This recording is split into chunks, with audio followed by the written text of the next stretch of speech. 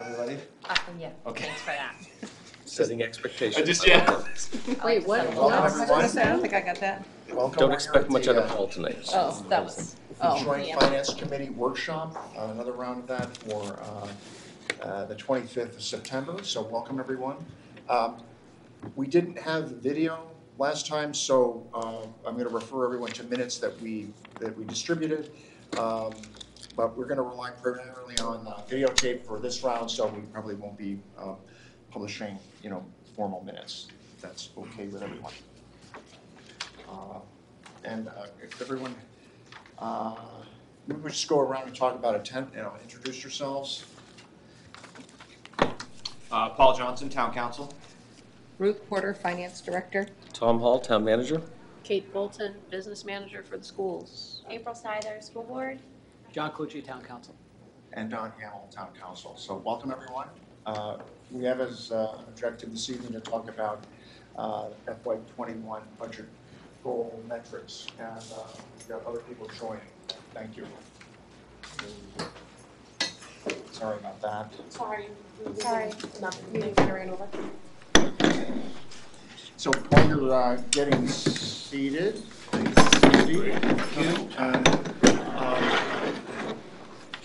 we welcomed everybody, and we're on videotape this evening, so we won't be doing formal minutes. Everyone should have received a copy of the written minutes from the last time when we were having some video difficulties, so please refer to those as you wish. We've got one agenda item this evening. We've got some handouts here. If you like, and I want to thank the school folks for their work on this and giving it a lot of thought. Admittedly, these were added to the website at the last minute, but they are on the website, so if you're watching this at home, you can go to the website and access the school documents are there if you want to open those and follow along. Those are up on the website. Thank you for doing that. Thank you, Dawn, for relaying that for me. Colette is quick on the draw, let me just say. She moves quickly. So the goal for this evening is to continue our discussions on the upcoming budget cycle's goals and metrics.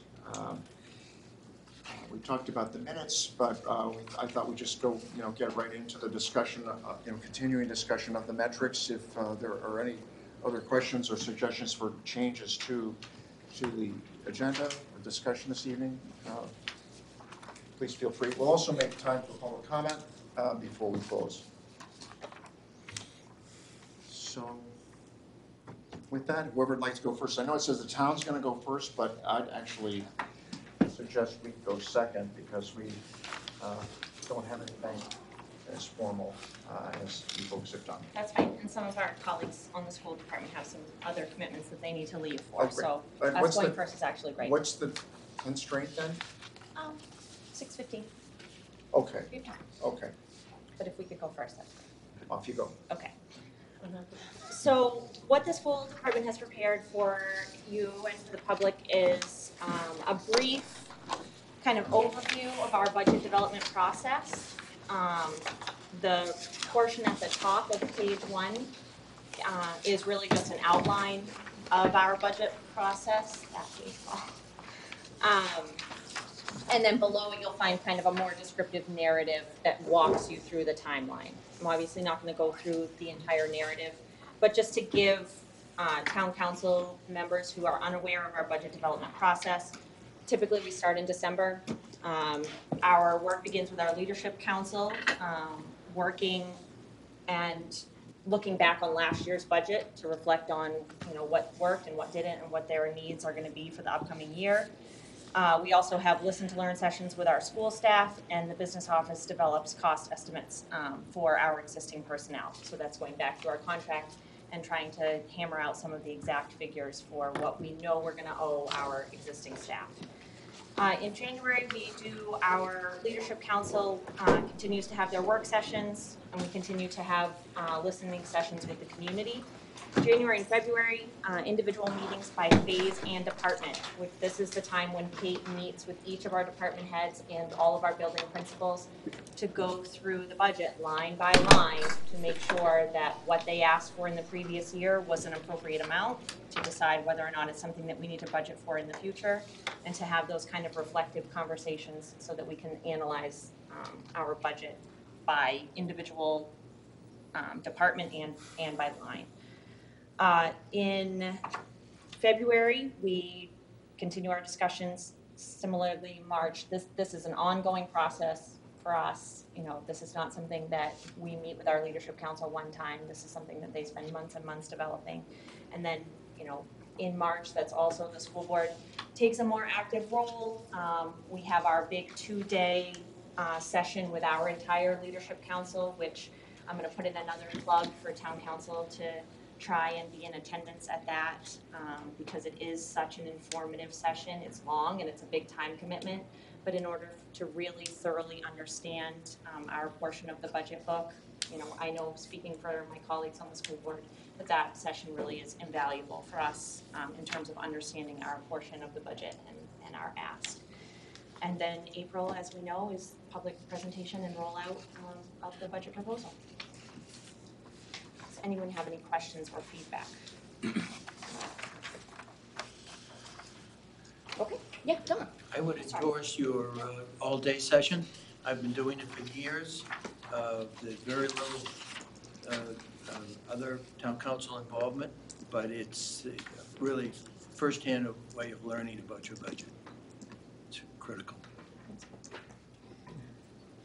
Okay, so then. I had a question. Yeah. On your timeline here, and I should know this, but what's the timing for first and second reading? Is it March, April in that order, or what's the? No, first reading is always the first business meeting of the month in April, Okay.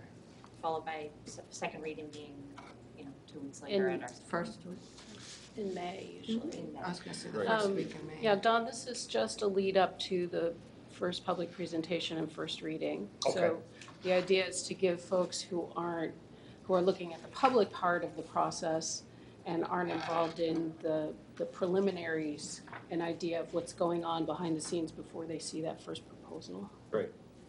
It just, historically, first reading has occurred the night the budget was presented. There was some concern of that. So the last 2 years, council scheduled a special meeting, which has been, I think, the second Wednesday. So it's the in-between week, expressly for first reading of the budget. Okay. And then second reading is always in the, I think it's the first business meeting. Maybe it's the second one in May. In May. But there's a long offset in between. That's when the thorough budget review occurs. So, I mean, we don't have to decide now, but at some point I want to make sure we get clarity, not only on the steps, but also timing, because I recall from the last meeting that there, you know, we had a lot of discussion around making sure that if there's a way to have the timing set so it's more convenient for you, and I don't know where we stand from a regulation standpoint on that, the flexibility we have, but we want to try to accommodate the timing so it'll be easier for you to report on what you know when you know it, instead of being out of sync and having I know we had a hard time with that last round. It may have been because of the way the approvals went in the first reading, but I want to make sure that we really get that set in a way that's agreeable to everybody. Well, I think one of the concerns was about absentee voting. Yeah, the school board is looking at policy on our end to make sure that our first reading and the amount of time that the school board is supposed to have the budget documents in our hands. Right now, they are not in sync, but that our policy is out of date, basically. Well, and I think Tom and I and Ruth some years ago sat with some folks from Bernstein Shore, because one of the issues is that you have school board policy, you have state statute around school budgets, which is a little murky, and then you have the town charter, and we were trying to fold all of those things together and make sure that we were actually following the appropriate timelines to comply with all of those bosses, if you will. Right. And then there's the school budget vote, validation vote, which happens at a specific time. I don't know if we can change that if we need to or not, if that's set. We've traditionally lined that up with the primary election, just Right. because of Trying to save consistent some voter turnout. costs. There's nothing that Yeah. requires it needs to be that day.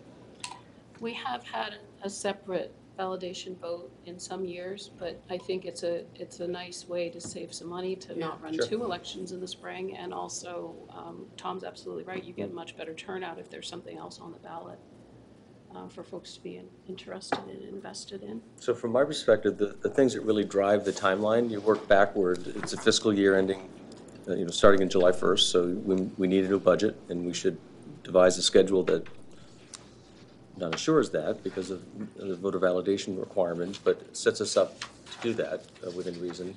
Beyond that, your charter dictates in terms of timing once the budget's presented by myself, how long the council has to act on it. And that's, as I recall, 60 days. And so once you factor those two together, the timeline that we've used over the last decade, I can speak to, really is dictated by those factors. Thank you. And really, ultimately, it's been my experience that you're working on the budget and the presentation documents right up until the last 5 seconds before we Our get school it. colleagues, So it's the not last thing we usually get is the school, which is understandable, because I We have appreciate the effort to get to that point. So we get it, and one of the last things we do is fold that in so we can actually see the complete picture. And that's a bit of a challenge because of the size and the impact the school budget has on the overall. I don't know the final number until I see the final budget, probably a week before you all see it. And Ruth's tax rate comp sheets usually have not just the day, but the time on them, because she's They change that editing them off. up to the last second, as you said. So if there's a timing thing that I would prefer, if we could get the school budget a little sooner, even a week sooner would make a huge difference. But I appreciate the challenges that. Well, and one of the things that Sandy and I have talked about a little bit as he's come on board and started to review our practices and reflecting on what he's done in his prior district is just the nature of our budget book, which has become very complicated and long and beautiful and fantastic, but also time-consuming. Tremendous amount of work. So we've talked a little bit about, maybe we could reflect on what elements of that we could have that are actually in the budget process, and elements of that we could maybe provide outside of the budget process. Mm-hmm. So we're doing some thinking in that area, because we do not want the story to bog down the process. Yeah, there again, I would direct you to the charter. The charter is very clear in terms of what the budget must contain, and we certainly do that and then some. Beyond that, Yeah. for presentation purposes and background, you've chosen to augment it with a lot of extra information. So not all is required, but it may still be appropriate. Has that developed historically because of the difficulty with the budget? Is that? Yeah, exactly. It's developed because we felt as though the community didn't really have any good sense of why they needed to vote for resources for the schools. What exactly are we doing with the money?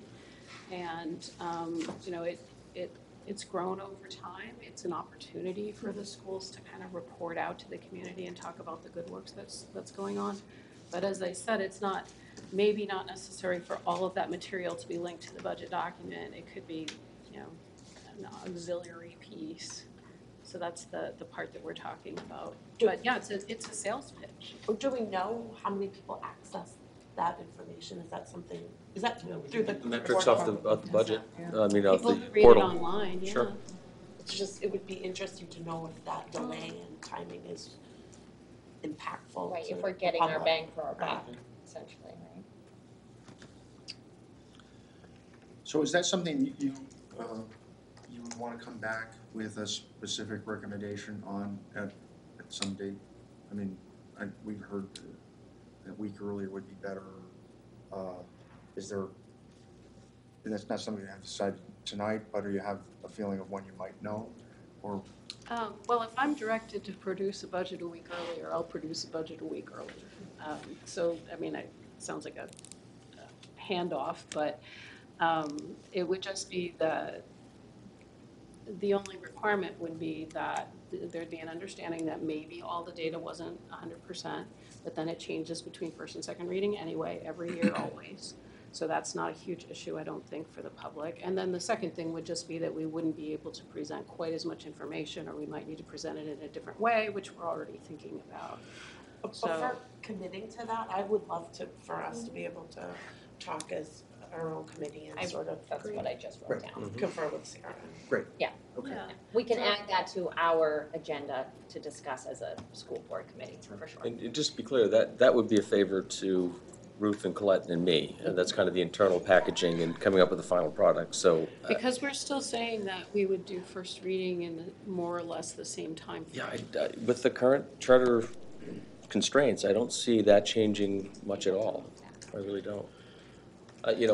Ruth, I think Kate would agree, we would prefer actually presenting a budget later in the year because the data's better. The later you go, the more Weeks you know, matter. right? I mean, oftentimes 2 weeks after the budget's released, the health insurance numbers are in, and so. Yeah.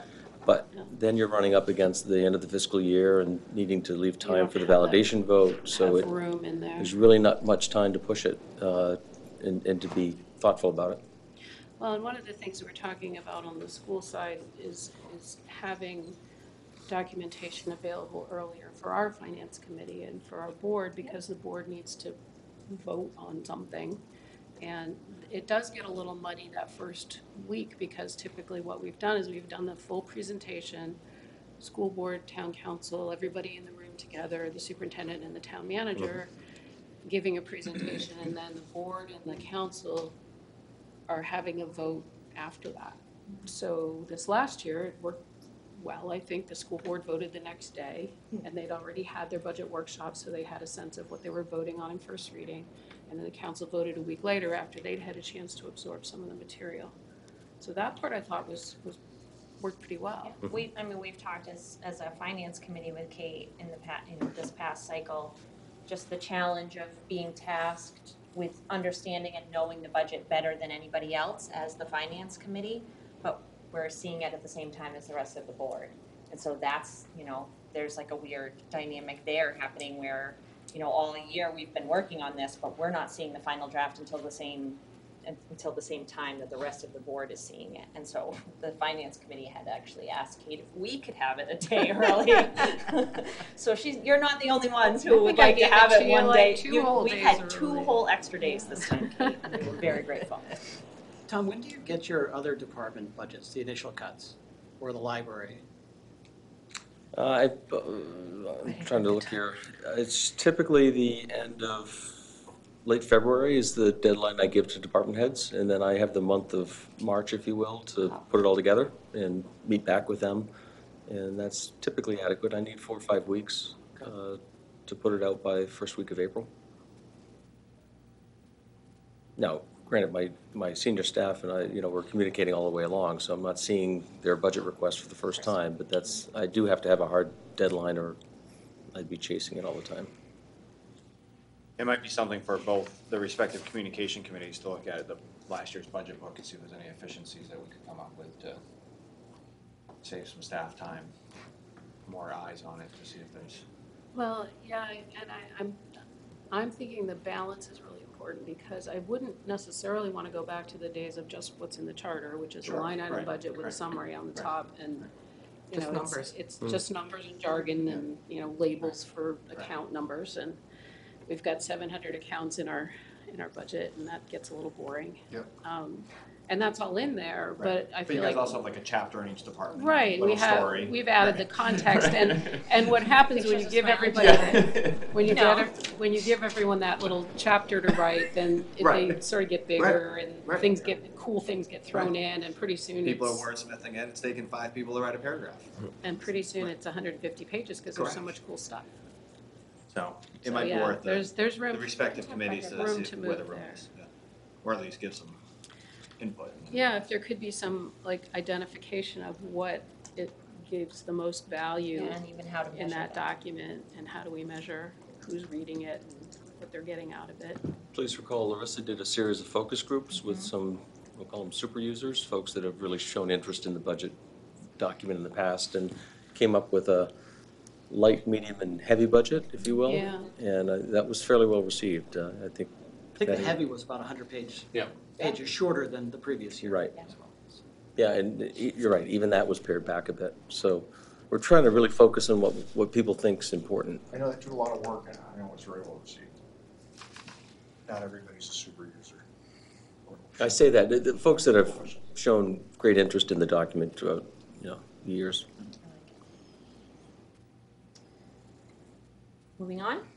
So, at our previous school board finance committee meeting, we dedicated our time mostly to talking about goal setting, talking about what a net budget goal, that was our takeaway from our previous joint finance committee meeting, was to go back and take a look at what a net budget goal for the school department would look like. So if you look at the second page of the handout we brought,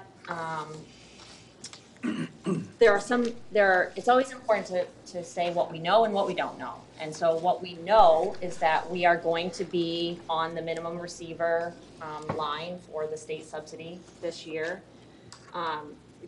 Janet Mills has passed a legislature that will increase that amount from 45% to 50% for FY20 of our special education costs from 3 years ago. It'll be the final cost from 19. So 2 years. 421. Okay, so, Yeah, so so it 2 is years 2 prior. years span. So, in terms of doing our calculations and trying to figure out what our expenditures for next year are going to look like, we know how much we can expect in the form of state revenue, roughly. And so what we did was we looked at our 10-year budget history in terms of expenses, revenues, subsidy, use of fund balance, net budget, and tax rate. And when we looked at the 10-year picture, which we did not include here, when we looked at the 10-year picture, what we realized is there's quite a bit of instability in those first 5 years of that 10-year picture. We had significant loss of state funding, we had a recession, we had significant staff reductions, and then a rebuilding of those staff positions. And so when we incorporated that data into our calculations, it threw our numbers off in a significant way. And so what we decided to do was use a 5-year projection to make sure that we're all speaking the same language, or an attempt to speak the same language. In order to come up with our projection, I suggested that we use the same formula that the town council has approved for calculating your organic growth. And it has come to my attention that that formula is falling under scrutiny. And so, of course, I just use it, and then I'm told, joke's on you. Okay. So There's no official scrutiny. It's essentially, it's the geometric mean. And so what we're looking at is, rather than taking an average of the 5 years, which would compare to FY21 back to FY15, what we're looking at is our year over year average in increase in our net budget. And so when we do that, what we arrive at is a geometric mean of 5.61%.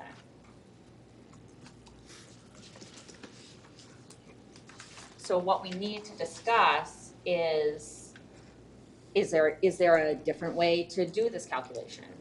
Are we in agreement that this seems like a reasonable way to predict our growth? I think it's fair to say, from the school department side, the last thing we want to do is present a net budget goal that is unattainable to us. And so what our conversation at our committee level really centered around presenting a number that's going to ensure that we can pay our level services costs, which there's some discussion always about what exactly is level services, and I will reiterate that it is not just taking last year's budget and adding everything we have now. We do go through line by line and make sure that what's in there now is something that we're going to want for next year's budget. But again, we can calculate our staff costs to some extent. There's always retirements or people who decide to leave the district. And those factors all kind of create a fair amount of uncertainty when it comes to our level services budget. And we don't always have those answers until March or April. Then we have required services, and if you look at the chart on the bottom, we've tracked our required investments over the last 5 years. And as you can see, last year, we had $629,000 in required services. This is not a number that we can predict or forecast. It's a matter of students moving into the district who have a certain level of need. It's when students need out-of-district placement. It's waivers and things like that. It's additional students within the district who need, who require ed techs. And so it's the hiring of positions like that. And in order to accommodate our required investments this year, we had to spend $629,000 right out of the gate. And then if you look, one thing we wanted to highlight, 97.6% of our budget is this level services category. Whereas 1.2% last year was required investments. And then we have our last category, which we call other investments. These are the small incremental investments in our school that we believe are in the best interest of our students, that make us responsible stewards of this budget to make sure that our kids have what they need and that we are staying with the times and advancing our curriculum appropriately.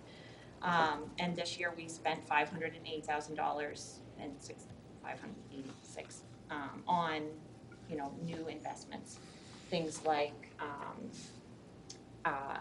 bringing in our career pathways, making that a full-time position at the high school, bringing in a full-time STEM teacher at the high school. Those were some of the new investments that we made for this year. A big chunk of that also this year is the enrollment in K2. Yes, yep, About 300,000 of that that's was right. adding teachers. That's right. At So K2. it's not always investments we want to make to enhance our curriculum. Sometimes it's investments we need to make to keep our class sizes at a reasonable level. Right. So we and accommodate for growth. distinguish between required, because you could say, well, there's going to be 24K kids in your class, and that's fine, that meets state statute, and then what we actually feel is appropriate for the size of a kindergarten class. That's a great point, Kate. So just for this past year, recall for me, what are some of the required investments that we made at 629? Most of that is in special services, out-of-district placement, tuition, and added staff. There's 8 new ed techs, 9 new ed techs. 9 new ed techs, I believe. And that's in that 620. And a couple of teachers, and a couple of them are at the K2 level. Yep. So it sort of mirrored the pattern that we were seeing in enrollment growth overall, with some kids with significant needs coming in at that K2 level. Kate, I didn't ask you this at our finance meeting, but I recollect hearing that the incoming needs have been greater, and really that's reflected in that required investment increase. And I'm just wondering if that impacts the, or should impact our estimate using the geometric mean. If that continues with that trend, should we be considering that and making an upward adjustment for that?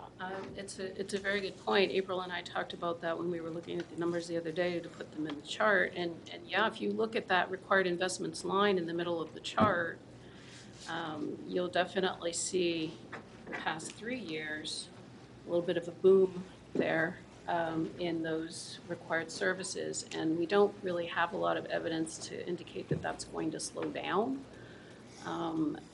But I wouldn't be able necessarily to put a number to it. We could probably calculate that difference and maybe add 1/10%, 100% to account for it. I would expect that many of the required investments this year will become folded into level services next year.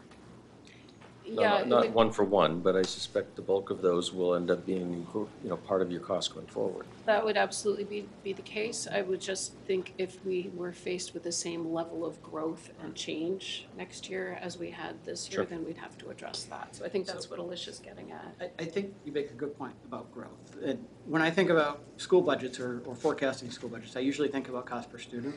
And if you bring your historical expenditures on level to today's employment costs, inflation levels, and then look at that in relation to the number of students that you've had, and then predict how many students you think you're going to have the following year. a little more traditional way to account for some of those things. And then you're explicitly contemplating your growth. And you can see if it happened or not. And honestly, if you have 300 extra students next year, you're probably going to blow your budget. We are aware.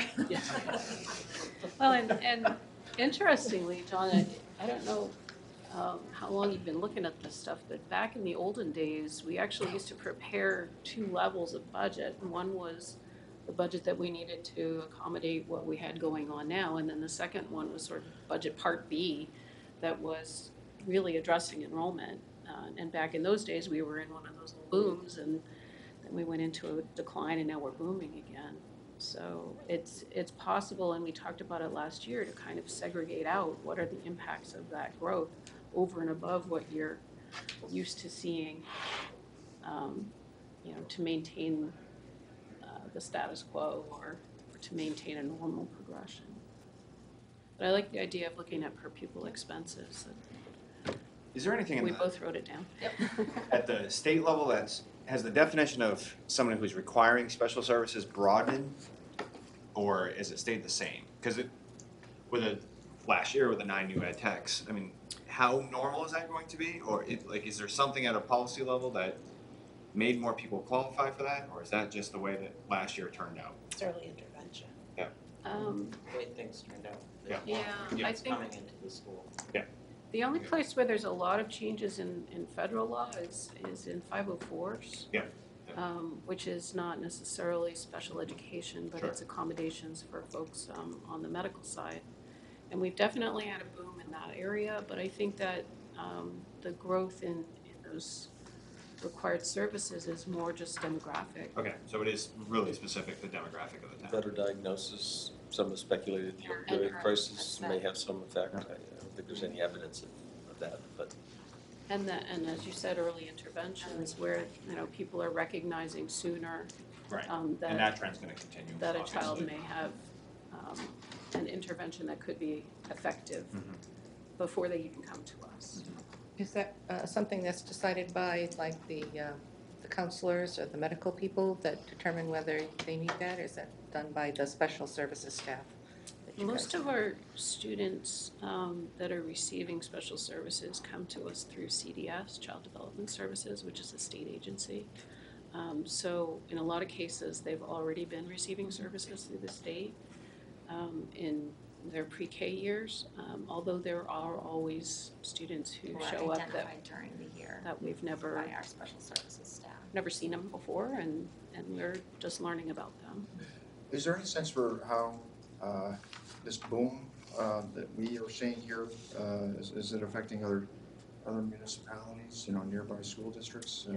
It's a statewide Yeah. a statewide trend at the moment. Now, do you expect that to be a front loading of the expense, so you'll spend more at the earlier stages of development and then maybe see some savings as they get into middle school or high school, or we're not sure yet? That would be great. Yeah, I'm sure. Yeah. Early intervention, hopefully you get to the point where the students can be independent in regular classrooms. It's not always the case, but I think the studies show that if you can put your services to kids early on, it'll pay off down the road. But I mean, the needs are really different now than what they Absolutely. have been historically. So that, I think it's still to be determined. Yeah, right. Much more complicated situations now than ever before. In my district that I was in Wyndham, we had 16 new special ed positions that we had to put in for this year. And it's just unheard of. Wow. I know. So it is all over. It's just not here. It's pretty much So the boom we're talking about is in the special services demand. I want to be clear on that because when you say growth, people are thinking new housing starts and new in-migration. What we know from some analysis we did in the incoming kindergarten class, and I think we could expand it to others if we wished, but the majority of those new students were actually coming from turnover of existing housing stock. They weren't new houses or rental units. So I just want to be mindful that we can do some better analysis and understand where those students are coming from, where the demand is coming. It's not all new starts. It'd be interesting to see also if there'd be some sort of business cycle effect with that. If things do cool down in the housing market, would that mean that there might be less of a turnover and therefore less of a pressure? Yeah, I mean, there was a spike in births 5 years ago, and another one coming next year, and then it tapered back down a little. One thing I was going to say, I just talking about what you have to work with. I'm looking, 2.8% that you really don't define as level services. That's and I know we complain about 2/3 or 3/4 of costs being people related. I mean, this is even a smaller percentage that you have to work with. And I'm also struck by, everyone talked about the boom last year, what happens if that continues, but each of the prior years was way lower than that, right? 1.1%, 0.7%, 1.3, 0.9, 1%. I mean, like 2 to 3 times less of an increase each year than what we saw this year in how your non-level services costs go. So, yeah, it's a tough one to work with. One of the challenges we face when we sit down as a leadership team and try to figure out priorities is that there are so many things that are already settled. There's very little sort of room for discretionary spending. There's very little room for putting new things on the table and advancing the district. And you can see that from the numbers here. I think it would be helpful if there's consistency, and I think there generally has been on the school side in terms of this level services conversation and then investments. And it looks like you're maybe for the first time starting to really define what that is, because I'm not sure if it's always been measured the same way every year. And I just think it might be helpful to use a consistent talking points and the items underneath each of those is consistent year over year. Yeah, well, and honestly, we have tried to keep the labels the same, but I think there's been a lack of good communication about what they mean. And, the level services, those words were coined by George back when he first started building a budget, because he was trying to make that distinction between, okay, here's what we're doing now, and yes, there are lots of things that are moving, but we want to keep doing those things and providing those services, and then here's the other stuff. So, yeah, I mean, I think to the extent that the public can understand what we mean when we say these things, it'll certainly benefit us. Yeah. Communications committees. Well, we had that conversation right when the finance committee began meeting after the first of the year last year. We altered required investments. Right. We changed that label because some of us had concerns about what the implication of that label was. And so we tried to hone in and tighten up that definition. And I agree with you, being consistent and keeping those labels clear and concise, and so that everyone is having the same conversation is really critical. Well, what it does, I think, and you did a really good job last year, it really focuses on the new needs, and they're certainly not discretionary, but it focuses the conversation on those change agents in your budget as opposed to all of everything else that you largely don't have control over.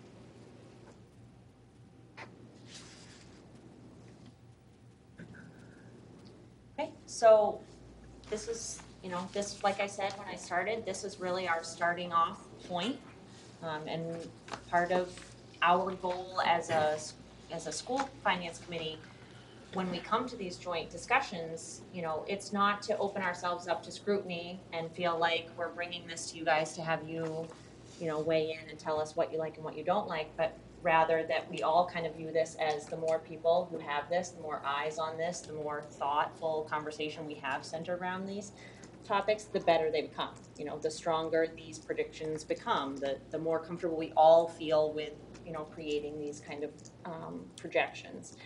And so I fully understand, and it was not our expectation that everyone would be able to process this in real time today and then, provide us feedback. And so I'm very comfortable now having presented this to you. I'm happy to field questions if there are additional questions, but I'm also okay if we just kind of leave this where it is for now, and we open it up, next time, with, but that being said, before we leave today, I would like to have a directive for the next joint meeting.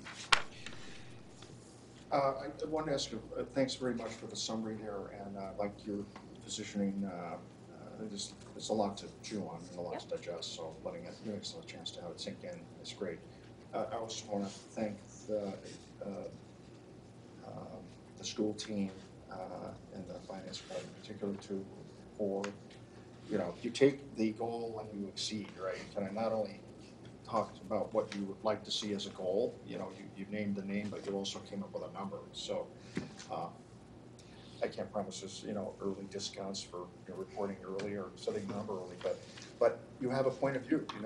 You've done detailed work and you have a point of view and a trajectory and at least. So one question I did have though is that I recall from this past year, and maybe I was training from prior years, but it does seem to me that the timing effect is such that we kind of back into the school number, or that the town adjusts the municipal number to accommodate the school number. Now maybe it's not the right choice of words, but I had that feeling this past year and in prior years that and then what also makes it tougher is that we get the bigger part of the pie, trying to figure out how we make a whole pie with the smaller slice of the pie. So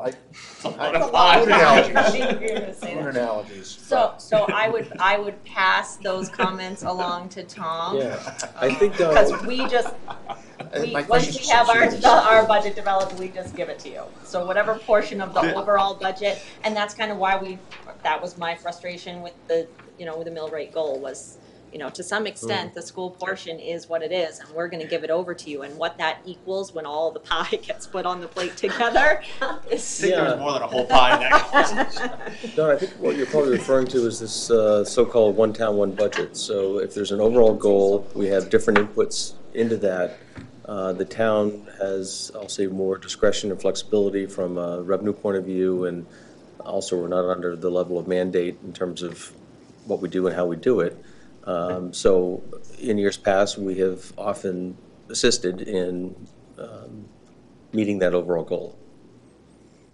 So if I can interject a bit, as I understood the exercise we're doing today is I felt like because we've had the last couple of meetings, we've batted around different approaches and nothing caught traction. So I felt like when we had left, we said that could solve some of those issues if the school board had a net budget goal percent that we would socialize, and then then people could get on board with a 3% tax rate and then the net budget goal. I think that the point of kind of doing this exercise is, are we willing to take that 3% mill rate goal and expand that to one more number, which would be, what does that look, what do we think that looks like using predictions as a net budget percentage goal? And we do a high-low, or we do... Right, so I guess my thought of coming out of this is the question, is this digestible, and is this a good way to set a sub-goal? And so my initial impression is I like this as a way to complement the 3%. It makes the school board feel like they're not shooting in the dark, so to speak, because that's one of the big frictions here.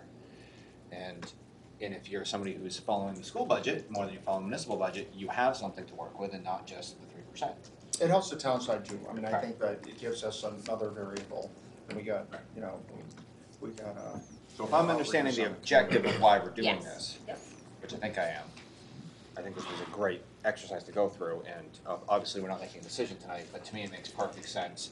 And maybe, I know I have a rubric, and John's, I want to, if we have time to look at what John had forwarded, that actually came from your wife, I believe. But as far as, I think a realistic possibility for us would be 3% overall mill rate. Oh, by the way, that's what the net budget is for the school. Mm-hmm. Because I think there was confusion. People have said 3%. They expect it's going to be 3% all along. It hasn't been, for years, and we shouldn't have been surprised by that. We just didn't really condition people. I had the same reaction, and I'm fairly close to it. So I remember. You do remember. They don't forget anything, Doc. I think I missed that part. Was that this is what you guys are actually looking for guidance for your portion of the budget is a 5.5% increase. And I think that's the target that you're starting with, I guess. Or am I misinterpreting that? Well, this is this year's budget. You don't have a projection on here, Oh, correct? yeah. Okay. You do? Fiscal year Underneath ends the- 2020. Well, if we were to you're set going the- with that guy. Yeah, Oh, okay. if we were to My set the, apologies. Yeah. I didn't know that If- this was if this was the- the one you're kind of throwing out for fun. no, we were, Yeah. no, we were Okay. saying, if our reasoning is sound and everyone I around just the put table. FY21. I just put a blank column. I made it. With a frowning face. Well, there's a smiley face, right? So, I think you buried the lead. I Yeah. mean, the highlight, the Yeah, right. magenta Right. color takes your eye right Yeah. there, but Yes. If the reasoning is sound, as April said. Okay. All then right. we should I'm be sorry. I able to use a completely missed that. I'm glad you said that. 5.61% to drive to a 3% tax increase. they're always ahead of the curve. Okay, so what you're suggesting is, obviously this is not set in stone, but 5.61. Here's our reasoning, that might and be this the- is our and number. This is our number, okay. Although I want to add that if the projected increase in special services continues to follow that trend, there may be an additional Oh, increase. absolutely, and I And, think- Yeah, we and weren't other sure increases, obviously. What we didn't want to do, for lack of a better term, we didn't want to come with a fudge factor. We didn't want to Yeah, come yeah. with some artificial, you guys you have the numbers in front of you. There was no good way to say that our special services number is all over the place, and so therefore we can't really predict it for next year. Okay, and But Alicia, your there question is makes a a heck of a lot potential more that we're sense gonna with- need because A fudge yeah. factor. We just didn't have a good way to calculate it. Yep. And I like to come to the table with a sound reasoning for the numbers I'm gonna present, and so rather than just throw out a 0.5% or, 0.4, like, That's Yeah, why I we're wrote just- my precursor email today. So I think all things being equal, this is what we would expect to see. Correct. If, when the town council Sure. comes up with overall guidance and the town's mill rate needs to stay flat or decrease or go up 10%, it might move, or what we would expect from the schools might. Has the council had any conversations about the whole net budget versus tax rate thing? No, I mean, I think that's, Not at we're all. trying to get out ahead of that, so we had a very rushed conversation this year, so this is precisely why we're here today, is to say, can we do this early with the understanding that, I mean, clearly the numbers might change, and one of those factors, well, there's 1,000 factors, so you have your special services, we have our organic growth, there's all sorts of fun things that factor into this. Can I ask a reval question? So the FY19 figure obviously was before the reval, but the FY20 number, reval will have no effect Yeah, on that's those not numbers. yeah, yeah. No, they'll have no effect on those numbers. It will have an effect on tax rate yeah, year over year. right. So So your and net we budget had, is your and we net had budget. tabulated that, and then same thing, like we looked at it, and because of when you factor in the reval, which obviously drove down the tax rate, then those numbers didn't look authentic to me in terms of trying to come up with a mean on average, so we actually nixed that, Yeah. table, because it didn't mean anything. The things we have control over are the expenditures and, to some extent, the revenues and what the net budget is gonna look like. I just want to be clear. So by adding further clarity, I think it does help this conversation in understanding and expectations among those around this table. I'm not sure what it does for the public. In fact, I think it potentially is another number could confuse, and it's a bigger number, so I'm Well, I just think- flagging that we'll be careful, not careful, but thoughtful how we message this. I think I'd push back on that pretty strong, and I'm gonna throw you on the bus one more time, so I apologize, but if we look back at what happened this year, there was 2 counselors that the first comments are, well, you didn't meet your goal and Tom did. And then, and that right there sets, I mean, if that's said in public, and that's not, I'm not throwing these people. I don't know who these people are. I don't know who those people are either. You were one of them. So and I believe, if I'm not mistaken, that was actually followed up with a forecaster article that also made it seem like that we were way off the goal when we Or actually 6%. when we actually weren't. So I actually think that it takes bite out of those types of from the podium to the press. It at least gets people setting appropriate expectations, and so I would push back on that. I actually think that it would be, for those of us that are following the budget process, I think it'd be incredibly helpful. I think it's a simpler measure. It doesn't require calculation or, translation like the mill rate. It's a two-step process to get to the number. We lose people at the first step. I mean, even the folks that know how to get there. And wasn't that one of the things, our goals was to try to use more than one metric to make the determination right. for the budget? Well, I was asked to put together a 10-year average, which was sent out in the package. Since we saw the school advanced a Sorry. 5-year time frame, Ruth scurried around and prepared the 5-year. Thank you, Ruth. So we chose to include, town, school, county, and then information at the bottom on tax rate, commitment, and valuation, just for kind of conversation purposes. So if you look at the top for the town, we're showing a 5-year average, would you call it geometric mean, on net budget of 2.43%. That's to be compared for the 10-year average, it was at 2.59, just for comparative purposes. I will admit, though, as I look at FY16, it showed a net change of 0.7%, and then again in 18, it shows 0.03, almost no change in that budget.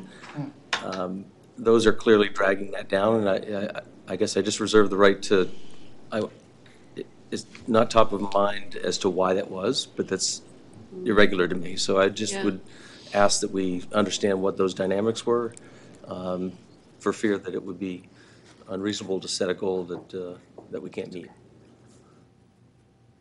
So, I mean, is that because we had more organic growth than was expected? So No, No. it's non-property It would tax be revenue, it would probably be a net- excise, Yeah, revenue change. probably excise revenue, perhaps homestead exemption. We can Okay. probably determine that pretty That's fine. quickly, I- but yeah.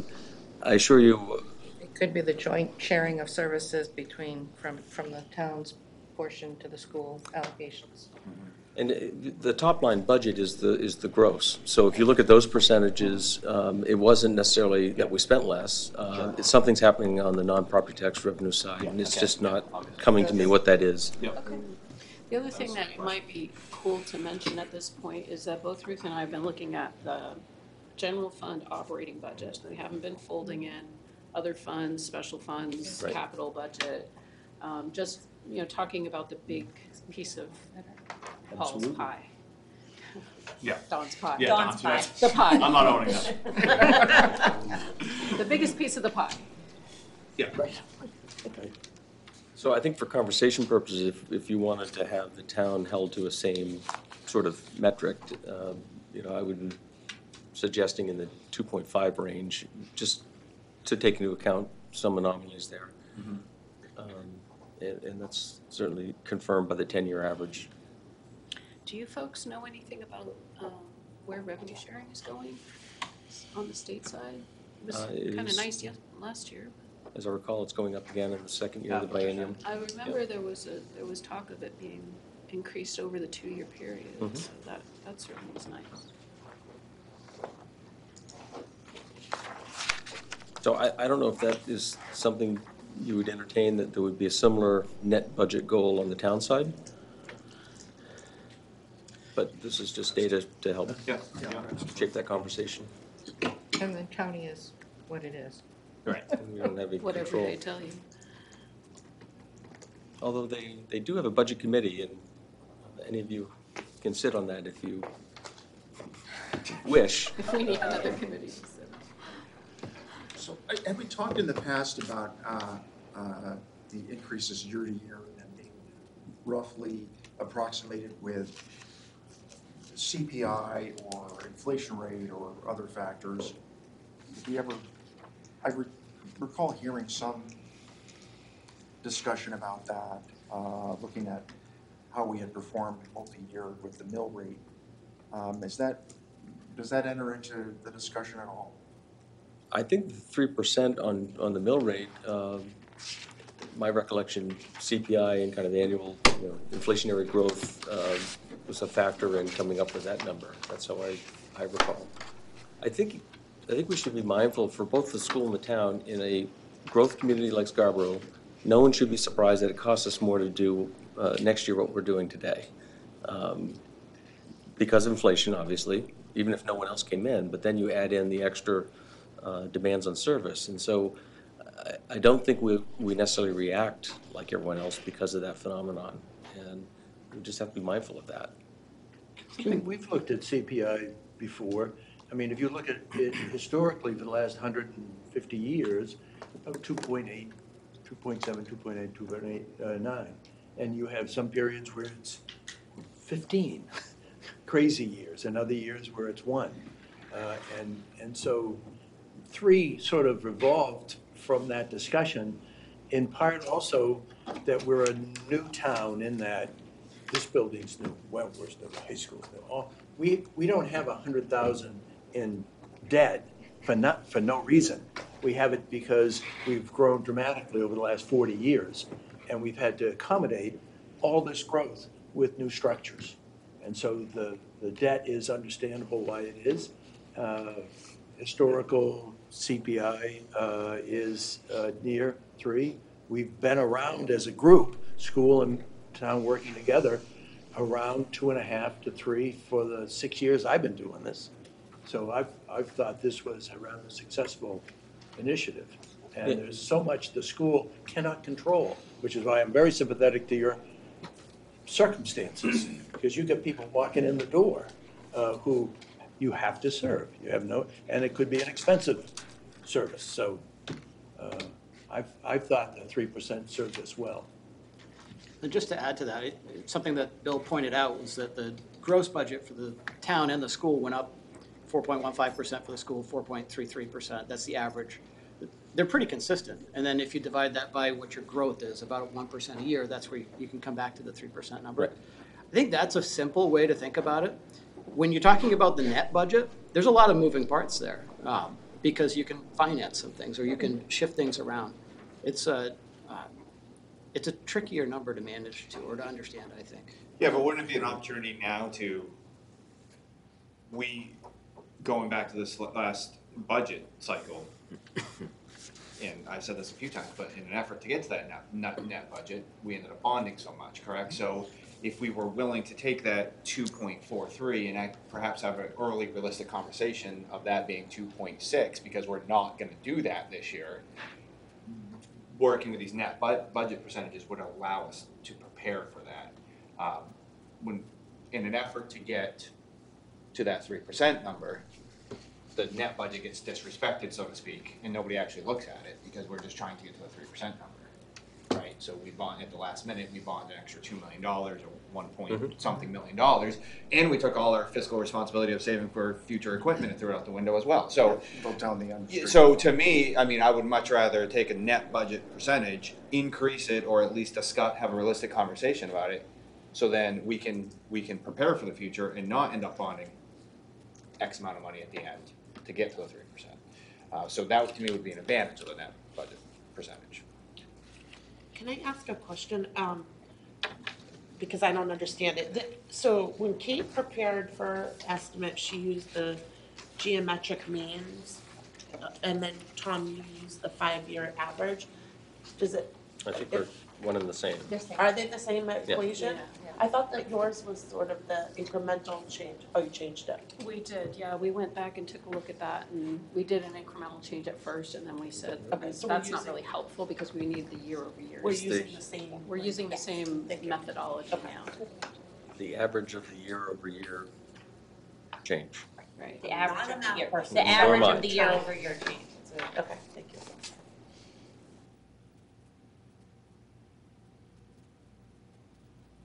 So the only thing I think that may be missing is, looking under the hood here to see, what's really happening, whether it's level services or whether, to use Tom's words, it's providing services to accommodate growth, development.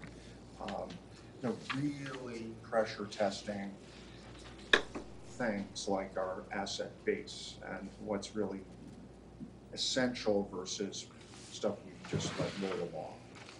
And I, without really looking at it and really seeing where this is being done, then, I tend not to be a believer, because I think that organizations that just have that natural tendency to grow, and not to really test real needs, kind of accept staff levels and spending levels and build on those. So but one thing these numbers don't do, and maybe this is something the process will do for us, and you described a very robust one in terms of how you roll it up, but I think there's got to be some line of sight into that, and I don't know that it's a metric, but it's got to be somewhere in the process, and I think that in the past several years we've really kind of done that on a spot basis and have not really been maybe as rigorous as we could be. I know the schools have a lot less flexibility than other parts of running a parking lot or things like that, cleaning the beach.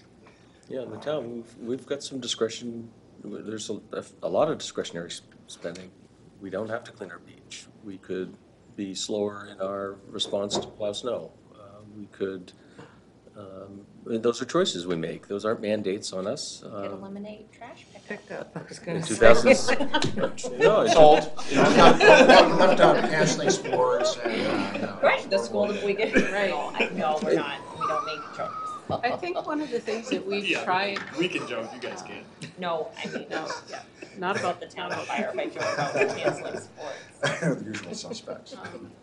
One of the things that we did try in years past, but again, it's a communication question, like, is it really resonating with people, are they understanding, is to talk about a word we use is reallocations, where, for example, you have someone who's retiring and you take a look at the program that they're doing and what role they're playing, and you say, oh wow, cool, this is an opportunity for us to go in a different direction. So instead of just replacing that person or that program, we're going to go in a different direction, and we might not have a smaller budget as a result, but we might have a more agile and effective and appropriate budget because we're reallocating those resources. So that's a piece that we've tried to articulate in a few different ways, and I'm not sure how well it's come across, but maybe we could get some help with that, because I'm sure the town does that as well. We're not going in this direction anymore, we're not going to use this software, but we're going to use this one. The cost may actually be flat, but you're getting better bang for your buck.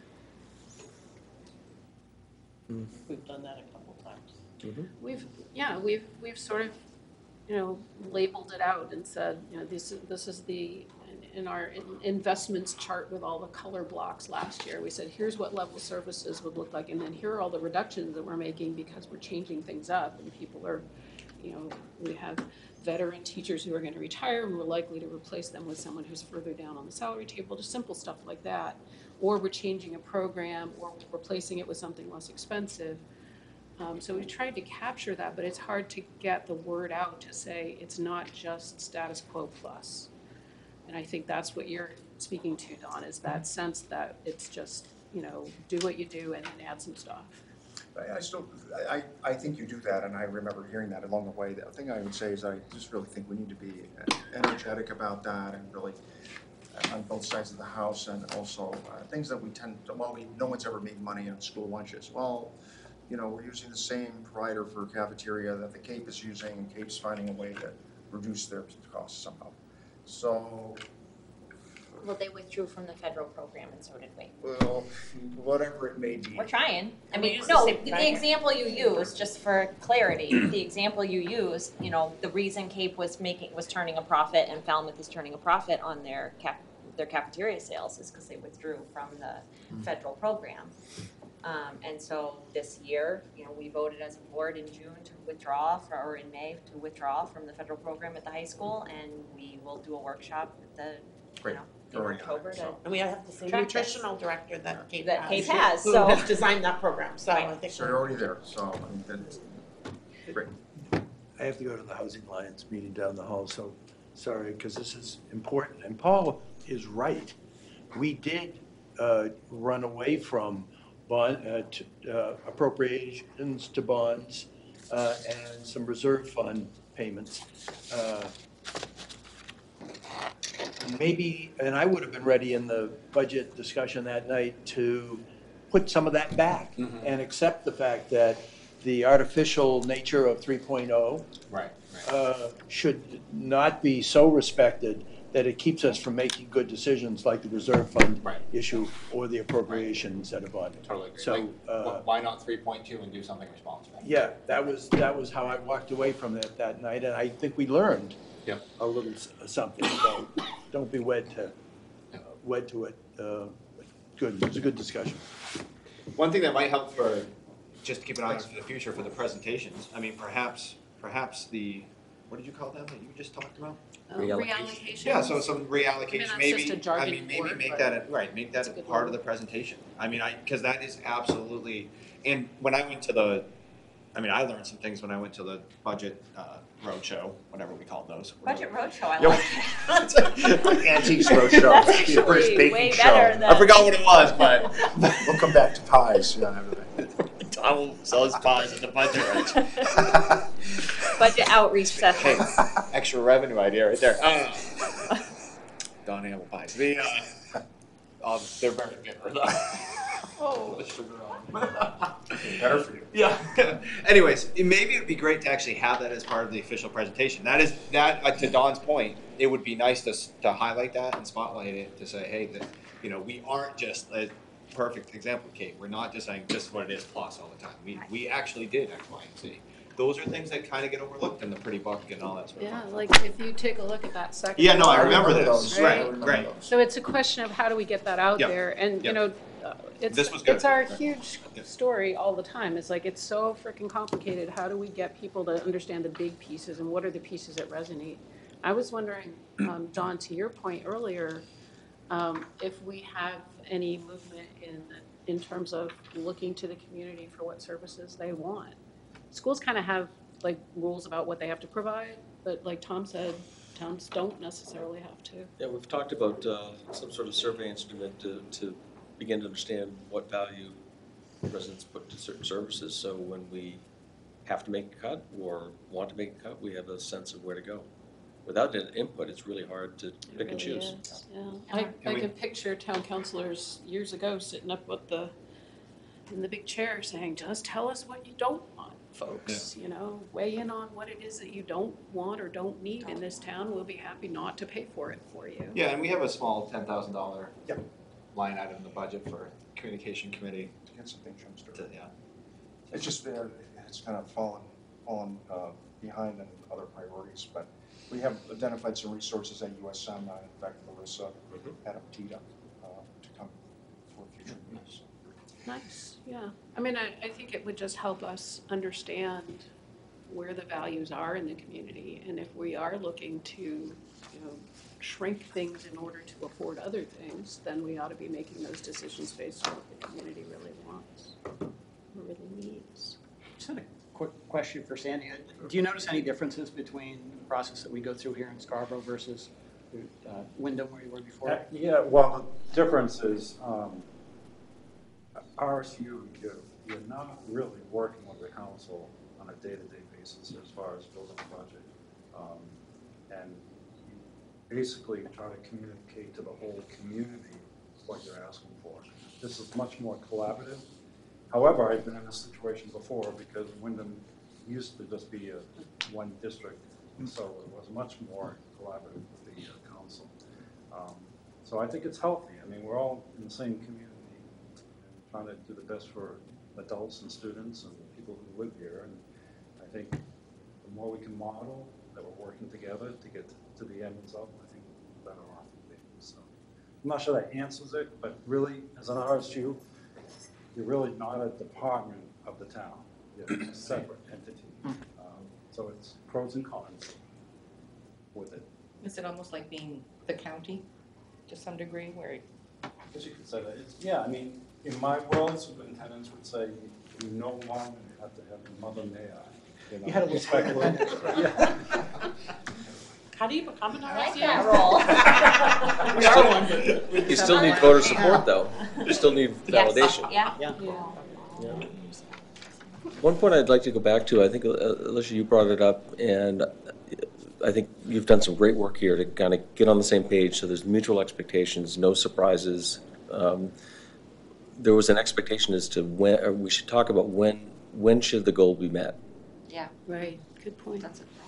And I think that is this I think, traditionally the source of some consternation. yeah, I don't know, I'm not suggesting we need to hammer that out tonight, but I think that's part of the conversation. I think we should wait for Peter to I have a agree. conversation. I would- you Because took- you feel strongly about it. yep, I was just gonna say, I think probably the person on the finance committee who feels strongly about that is not here. I feel very strongly about it as well in the opposite direction, and so without my counterpart here, it feels like an unbalanced conversation. But we I guess can I wasn't add that privy. to So the future. question is whether you hit the goal at first read or First second reading read? versus second reading. Okay, I mean. Yep. All right. But we're not sharing that. You can share if you want to. I mean, to me, your goal, you end with your goal. So that's the objective. How you get there is kind of up for discussion. You have such an early start.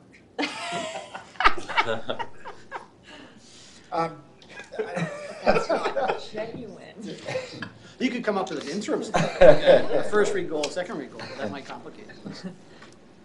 We were gonna talk rubric for a second, or Yeah. we kind of passed rubric? I mean, we had some feedback on it. Well, I think I dismissed everybody from their homework, didn't I? The rubric?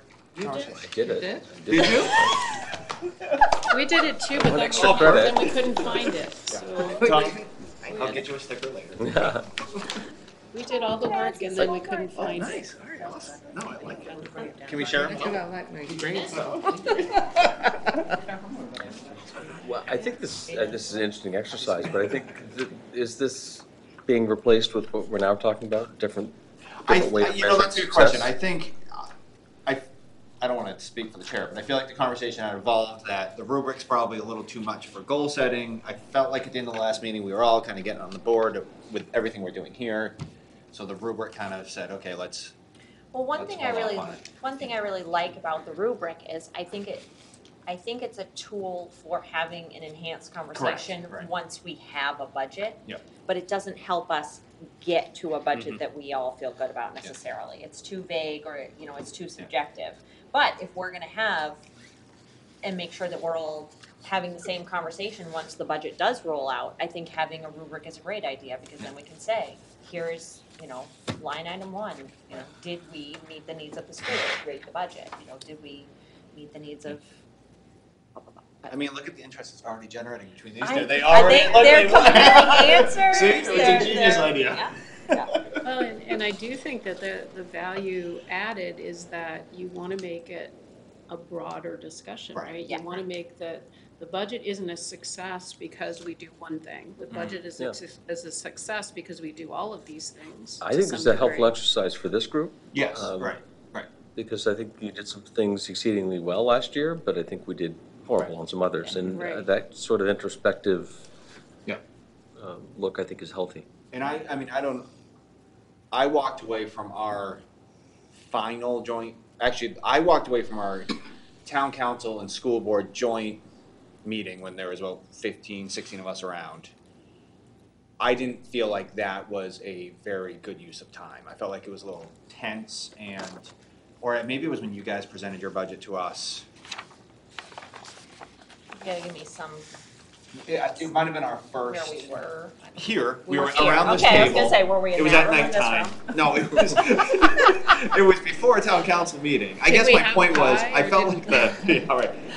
This conversation was very stifled. Yeah. Right. That's all I was getting. Yeah, At, right. well, So- and we've said one of the goals of joint finance all along is so that when we bring forward our budget to Right. that night, we're all prepared to have a similar it conversation. was the night that you guys We presented the don't- budget to us. And we don't Yeah. feel like we're now shuffling this off to you and Right. Well, I think that my perspective of that was that we thought we had come to a common understanding of what we were doing. Yeah. And that understanding was different. And so I think that from my perspective. Oh, and I'm not talking about first reading. Oh, what are you talking I'm talking about when the budget was rolled out for the first time. Sarah essentially presented your budget to us. So you guys were the side, we're on the side, and it was, so we had some things We did floating have- around. So we had the HR director, we had the STEM Yeah, STEM, STEM we had the teacher. career pathways. Yeah. There were a couple things that the scoreboard. There was things that everybody kind of knew should have been discussed a little bit more, Yeah. and nobody wanted to discuss them because we didn't want to go through that for some reason. So Well, I think that from my perspective, I think that there was the dynamic about us advocating for expenditures Right. and getting into the weeds with that when really, you know, that's not the role of town council in Right. providing the money to the schools. And so that seemed like a natural conversation, and it felt like there should have been a better way to have that. And I don't know what that is. No, I agree. But that morphed into, if you open your mouth, you're being a bad guy. And that wasn't, I'm not saying that was anybody's, that was just, you know, if we're gonna raise our hand on $68.8 million, we should be able to ask whatever questions we want to, I just don't like. think it's ever stopped you. Yep. Well, when you guys are on the video. So that's all, that was my experience I was trying to draw off. Like, how do we actually have those conversations earlier? Or like, and, because I think Might be a really good point when Bill mentioned about coming to the presentations that are Yeah. done. Yeah. Yes. That's when you learn that Yes. kind of Right. stuff, because all the administration is there presenting what has been reallocated, why these positions are needed, and it gets you to understand the whole budget, so it doesn't seem like it's a line item that Right. you're pulling out of the budget and want to discuss in Right. public. There's And you no do report on substitution for that. No, we need to make an effort as a council Yeah. to get bodies at those days. Yeah. I mean, that's on us to get Yeah, people. we're stone cold hearing it. Yeah. The presentation. I totally agree. It's really a very informative, I mean, Yeah. I Yes. think the board has found, Yes. you know, Somebody just has to write me a permission slip to miss school. Sandy. They have this for teachers? I think we're at a break point here, a breaking point. Any other questions or comments? We usually run the public comment by this point, so there's no public comment. Public comment? Very. Any other comments or questions?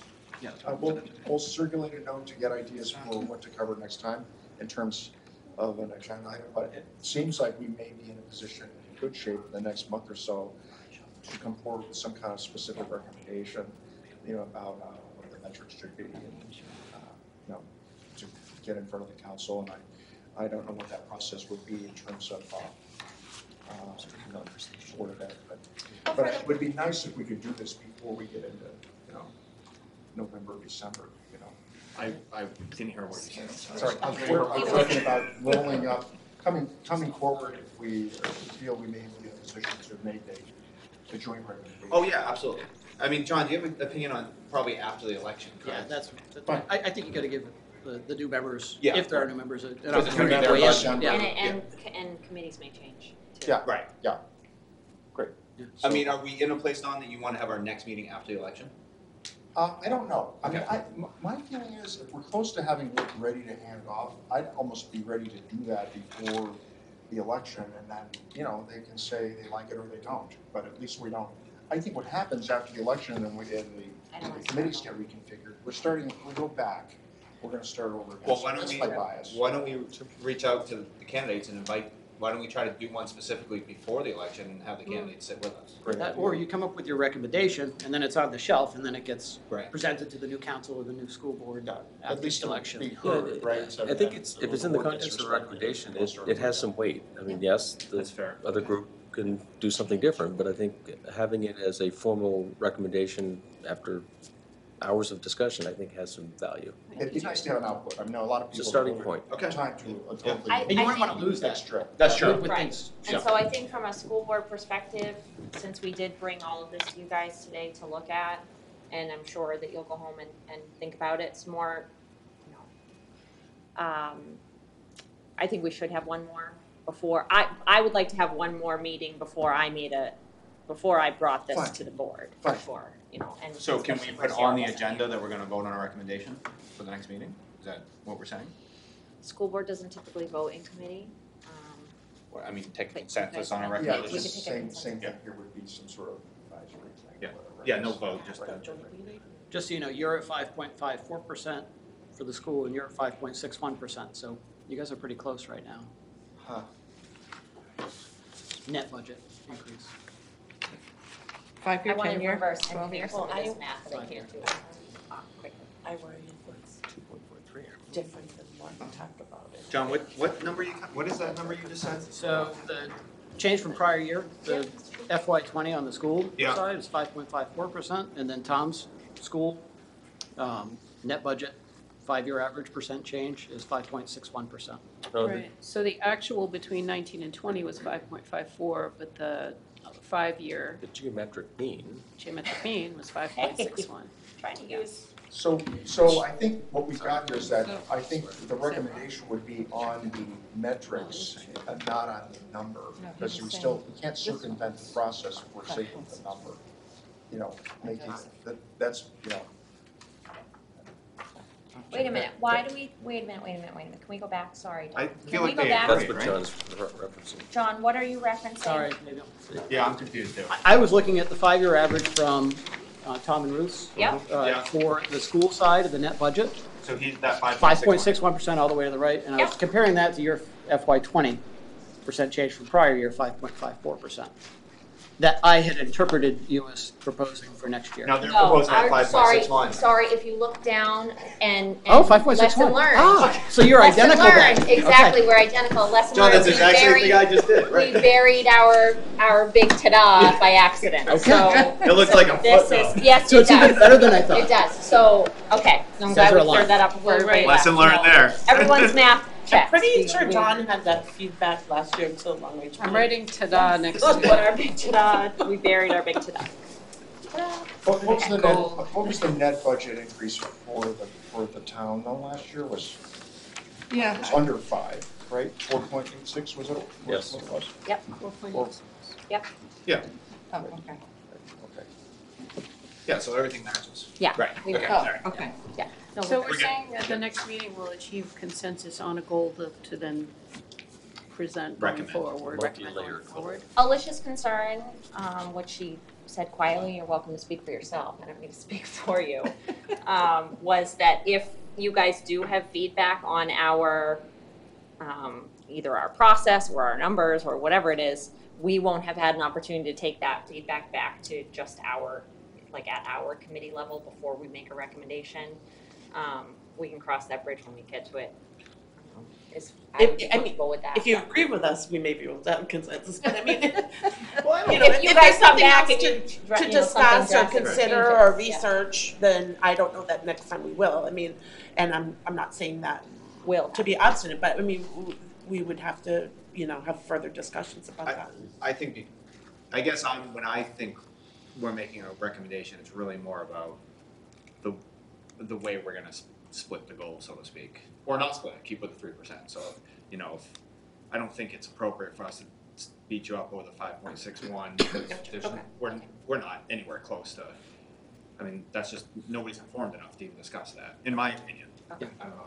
Yeah, and we still have a process we gotta follow. Right. Even if we have- To refine all those. Right. Yeah. But you can start the process in a multitude of ways. This way makes as much sense to me as an arbitrary number coming out of the council. You guys Correct. coming forward with, this is what we think is gonna make sense. Doesn't mean it's gonna end that way, but. Right, Yeah. totally agree. Agreed. Do we have a next meeting on the books?